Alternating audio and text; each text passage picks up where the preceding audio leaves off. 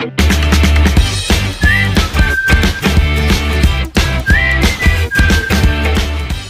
everyone, I'm Shampasari and welcome to ASIN Academy.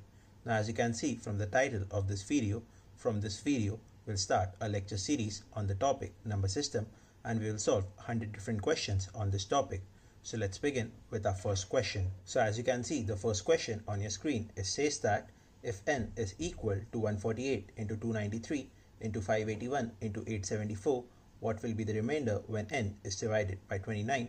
And we are given 5 options, 7, 6, 5, 9 and none of these. So I would like you to try to solve this question first by yourself and then come back to the video for the solution.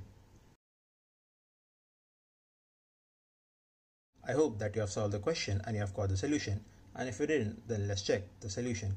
So we are given that n is a number and it is equivalent as 148 into 293 into 581 and lastly into 874.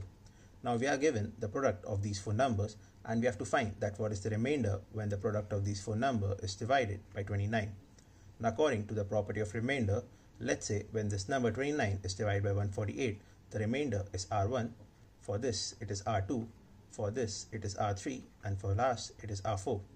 Now we can write it as R1 into R2 into R3 into R4 divided by 29 until the number comes as 0 or any number between 0 to 28.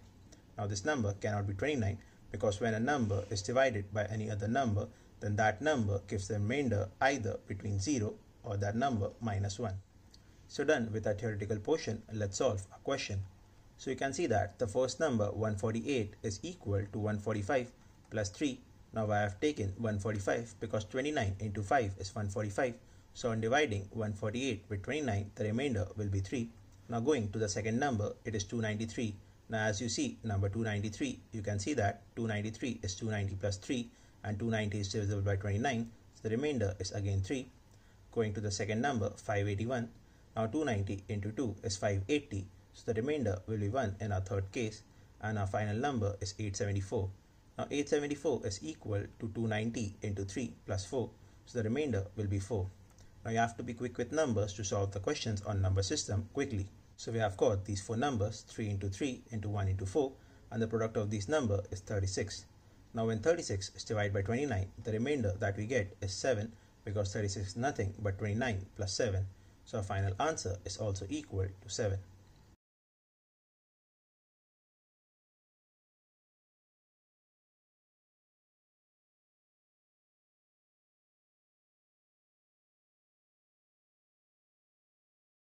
That was all for this video and I hope that you understood all the topics covered in this video.